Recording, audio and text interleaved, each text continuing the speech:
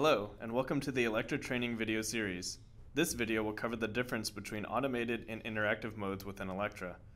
Please note that in the previous executing a test video, you saw how measurements are made in the automated mode. This video will show you how to measure those frequency points, or completely new ones, in an interactive manner where you can control measurement time, bandwidth, antenna height, and more. If you're following along from the executing a test video, we're actually going to rerun some of the testing so that you can take full advantage of interactive mode. At this point, we're going to toggle into interactive mode by clicking the hand icon. Now shift your attention to the measurements window in the bottom right-hand corner of the screen. Here, you'll see the detector that we had enabled previously. Max peak is already set. You can change the detector with the drop-down menu or add additional detectors up to a maximum of 4. You can toggle between max hold and clear right for traces, and you'll also see this portion on the right becomes a bar graph display to show the amplitude of each detector used at the frequency displayed at the top of the screen. You can also open up the tabs that are currently minimized on the left toolbar. For example, accessories control summary, turntable, and antenna. You can pin them into view by clicking this pin icon. If you select the antenna or turntable in the control summary window, the window below toggles between the two devices. You'll see that everything is currently grayed out in the turntable and antenna windows. Once we have started interactive measurement mode, you can use the buttons to perform measurements. Let's do this now by clicking the button just to the right of the hand icon, which looks like a speedometer.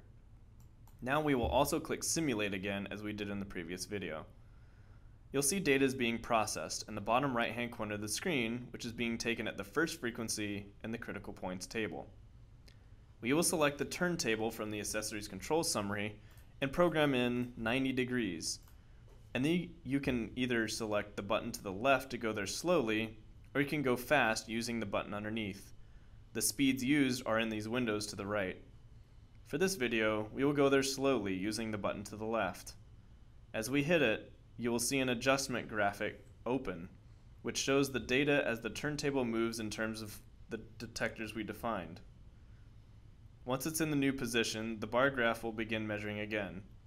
If you want to reset the max hold, click this arrow button. As a side note, if you want to change the positioning of your antenna, it's done in a similar manner to what we just did with the turntable.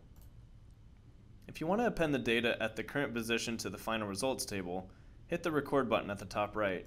You'll see the data we have taken has been added to the table.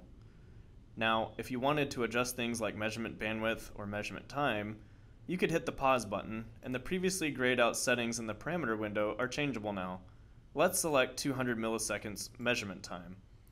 Now we will hit the start measurement button again, and we can click here to move to the next frequency in the critical points table.